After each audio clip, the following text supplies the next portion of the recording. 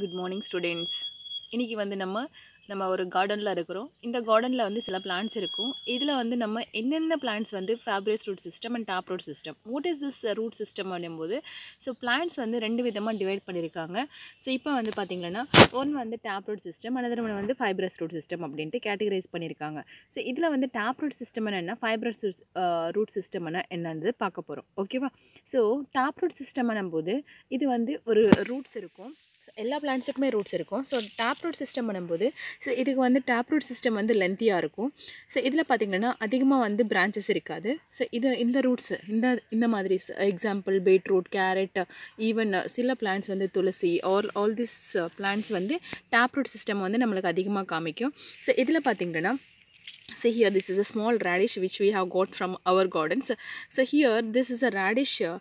See here, this is what the lengthy one is inserted into the soil குள்ள போகுது. inside the soil இருக்கிற எல்லா soil குள்ள இப்படி இன்சர்ட் ஆகிருக்கும். ஸோ இது எப்படின்னா உள்ளே இருக்கிற எல்லா மினரல்ஸும் வந்து அப்சர்வ் பண்ணுறதுக்கு சான்சஸ் இருக்கும்.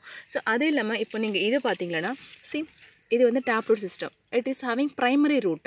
ஸோ இதுக்கு வந்து பார்த்திங்கன்னா ஃபைப்ரஸாக வந்து ஒரு பஞ்சாக இல்லை. ஸோ இது வந்து ஒரு ப்ரைமரி ரூட் இருக்குது. இந்த ப்ரைமரி ரூட்டோட ஃபங்க்ஷன் என்னென்னா எல்லா மினரல்ஸு வாட்டர் எல்லாமே வந்து சாயிலேருந்து அப்சர்வ் பண்ணிக்கும். ஸோ பிளான்ட்டுக்கு வந்து சப்ளை பண்ணும். ஸோ இந்த பிளான்ட்டுக்கு வந்து சப்ளை பண்ணும் க்ரோத் ஆகிறதுக்கு.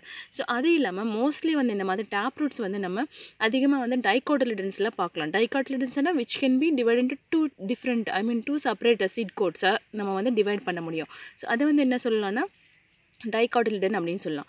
ஸோ அது இல்லாமல் இது பாருங்கள், இந்த லீவ்ஸ் பாருங்கள், எப்போவுமே taprootsக்கு வந்து ரெட்டிகுலேட் வீனேஷன். ஈவன் நீங்கள் மேங்கோ கூட எடுக்கலாம். So for example let us go to the mango tree. So here this is called as reticulate venation. Okay.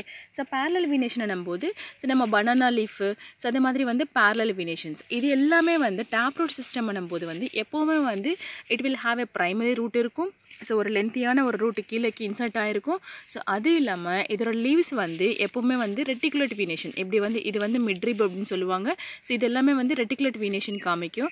So these are all comes under the taproot system. Now let us move on to the fibrous root system. Fibrous root system என்னும்போது ஒரு பஞ்சாக இருக்கும். So இதை வந்து mostly வந்து so இது மாதிரி we can see ragi, வீட்டு, நெல், so இது எல்லாமே வந்து கிராஸு. ஸோ ஈவன் கிராஸுக்கு கூட என்ன பார்க்கலான்னா ஸோ இந்த மாதிரி வந்து ஒரு பஞ்சாக பார்க்கலாம். ஸோ நம்ம வேரியேஷன் பார்த்துட்ருக்கோம்ல. ஸோ இது வந்து ஒரு லென்த்தியாக இருக்குது இந்த ரூட்ஸு. ஸோ இது வந்து பார்த்திங்கன்னா ஒரு பஞ்சாக இருக்குது. ஸோ இந்த பஞ்சாக இருக்கிற ரூட்ஸை என்ன சொல்லலாம்னா fibrous root system அப்படின்னு சொல்லலாம். ஸோ இது வந்து என்னென்னா இதோட லீவ்ஸ் பார்த்திங்கன்னா எப்போவுமே வந்து parallel venation. ஸோ இதுக்கு வந்து ஸோ நம்ம மேங்கோ ட்ரீல பார்த்த மாதிரி இங்கே இல்லை. ஸோ இது வந்து பேரலல் வீனேஷனாக இருக்கும். இது மோஸ்ட்லி வந்து பார்த்திங்கன்னா மோனோகாட்டிலிடன். இதோட சீட்ஸ் வந்து எப்படி இருக்குன்னா so it will have only one type. It cannot be broken into two different pieces. Okay. So அது வந்து மோனோகாட்டிலிடன்ஸ் அப்படின்னு சொல்லலாம். So this we can experience in the grass. Even this is what ragi, இதோட ராகியோட plant இது. So these are all some of the few examples we can experience in the life. Okay. So this is what children, if you like this video please subscribe to my channel, like பண்ணுங்க, share பண்ணுங்க, comment பண்ணுங்க. Thank you.